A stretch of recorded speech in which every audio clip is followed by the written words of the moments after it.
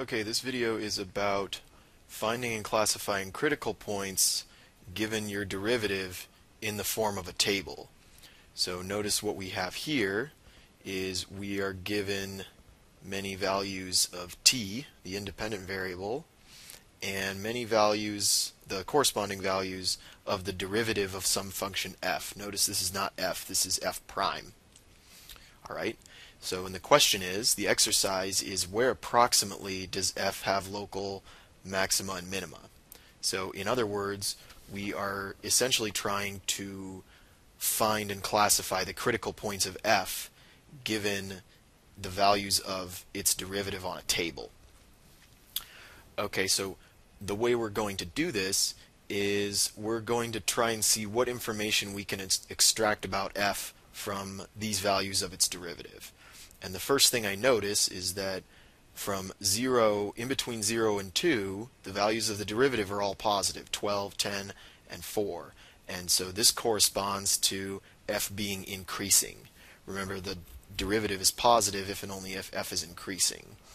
So what I'll write here is that f, and in between here and here, this corresponding to this area on the table, f is increasing.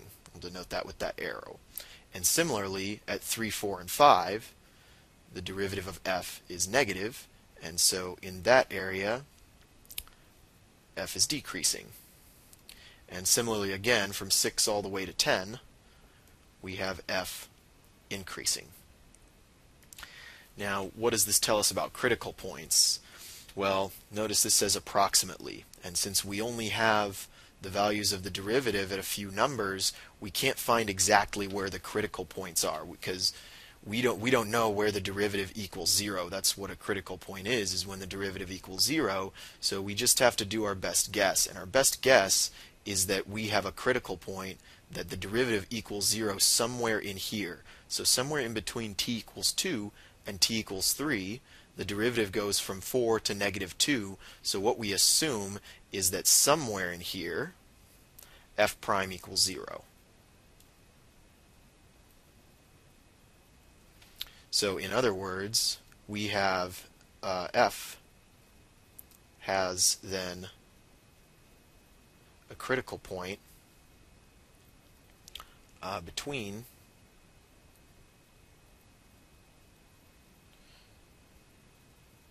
t equals 2 and 3.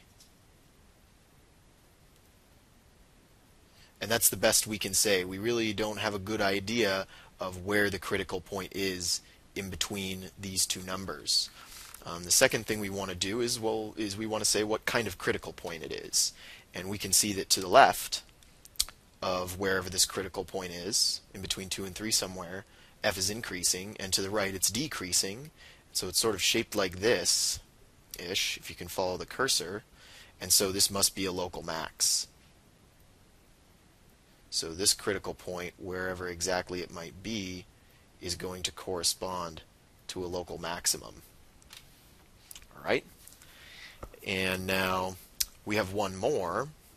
Similarly, where the derivative is negative here at 3, 4, and 5, it's negative, negative, negative, and then it switches to positive and stays positive. So we can deduce from this that somewhere in between here, again, f prime equals 0 somewhere in there, and so f has a critical point between,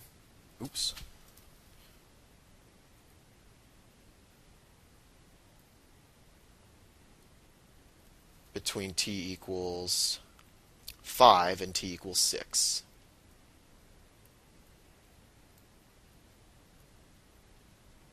And we can't say exactly where, we just know that it's probably somewhere in there. And so what kind of critical point is this? Well, if f is decreasing to the left of the critical point and then it turns to increasing, this must be a local min. So a local min.